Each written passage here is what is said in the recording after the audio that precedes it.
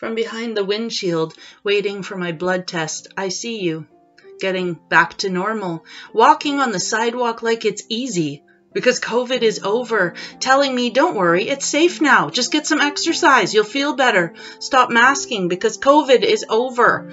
And you don't see that behind my mask, I'm masking my disability. Because now my normal is different than yours. And the COVID is not over. When I walk, the blood pools in my legs and my lungs constrict, and the pox come back, the shingles and the screaming lungs hold fluid, exhaust me, and the world becomes blurry. I can't see you anymore because my mind is blurrier than the windshield, but it's not over. When I get home, I will stop masking what I'm living with, collapse, shake, never mind the bone ache. I will treat my fever and sleep for a week, and it won't be over. But now, because a blood test means hope, with a hand on my back, he walks me to the lab. He took the day off work to drive me here.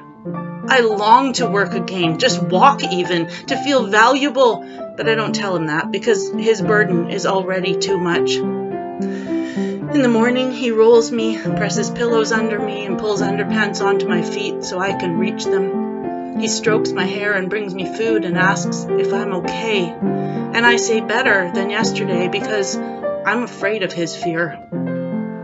It's ironic consolation that I'm one of many millions, that my small adventure today to the lab is not even possible for so many of us for whom COVID is not over. And 4 years of doctors wringing hands, telling us there's nothing they can do and we should learn to pace. Maybe we just have asthma or anxiety. Maybe we're just sensitive or lazy and it never ends and it's not over. We keep persisting. Go for more tests, visit more specialists, explain to more family, it's not over. But we keep persisting. And in moments of despair, looking out from the pall, we quietly tell other long haulers, because they'll understand, we wish it was over.